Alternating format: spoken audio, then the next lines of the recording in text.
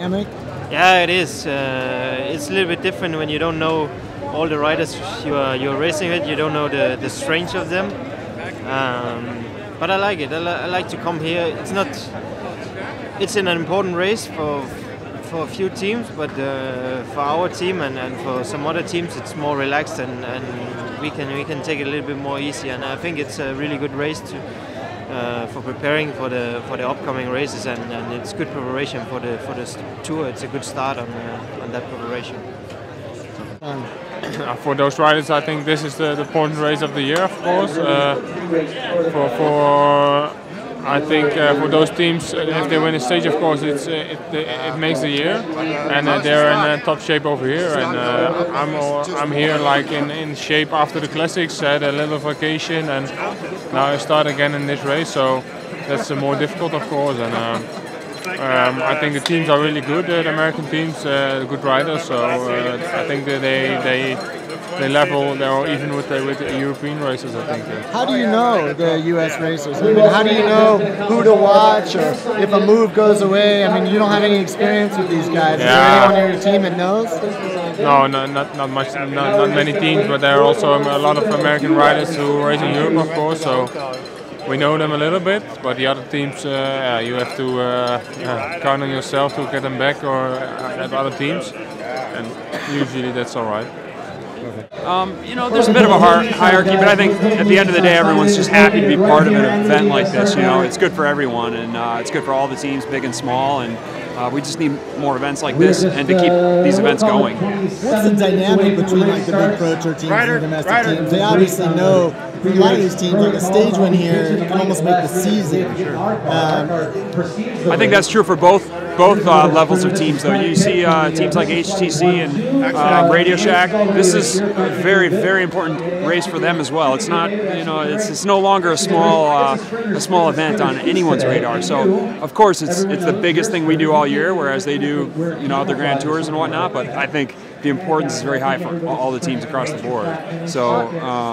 How much do those teams sort of try to control things and sort of like put the stamp down on the domestic teams in terms of like when the breakaway goes, how long the gap goes? I think it's pretty common sense where of course the domestic teams are not as competitive in the general classification, so they're looked at to be more aggressive. You know, the guys that are attacking first and attacking early and attacking often. And there's nothing wrong with that. It's a beautiful thing. You know, we can do our thing and they can do theirs, and there's no bullying aspect or anything like that. I think everyone fits in nicely. So, well, I think the difference between us is Pro Tour versus domestic. It's just the fact that they come into our areas and race our races, and they want to control how it goes. And for us, every opportunity of getting to race these big races is huge for the domestic team, so we don't want to waste anything. So we're going to race super hard, super aggressive, and make every opportunity count.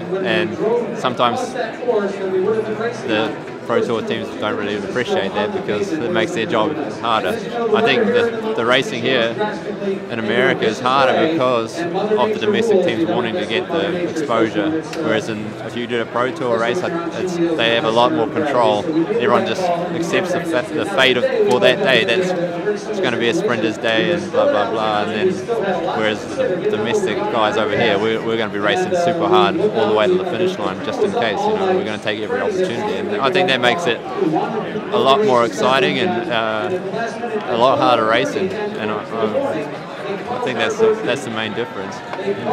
You know, the smaller Pro Continental teams, they have to be aggressive. They have to get in the breakaways. That's their chance to shine. And you never know. Once in a while, they pull it off. So they got to keep trying. And no one's ever. It's a bike race. They're definitely allowed to attack, and no one's ever trying to hold them back. You know, it's understandable. Everybody's racing for their objective, and there's times when it's like a little bit, we're in the same mix for the same goal, but that's a bike race.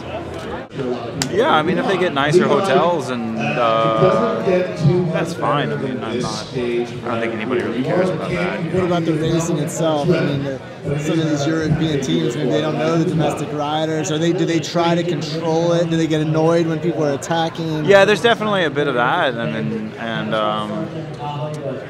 that's all fair and good. They could try and they could do whatever they feel they need to do. I mean, I'm not going to stop anybody, but if they try to stop me from doing what I'm going to do, then there'll be issues, you know. And for the most part, though, everybody's really respectful and really cool. So as long as it stays that way, I don't think it'll be much of a problem. So they realize you guys have a job to do, and they're going to. Some of them. Some of them think that we're here to, you know, specifically to make up numbers. Which, fuck, maybe they're right, but I don't think so necessarily. You know, I mean, it's a shame that they have to race with such amateurs. But again, I take that. I mean, I'm kind of joking. There's 98% of everybody is really, really cool. So.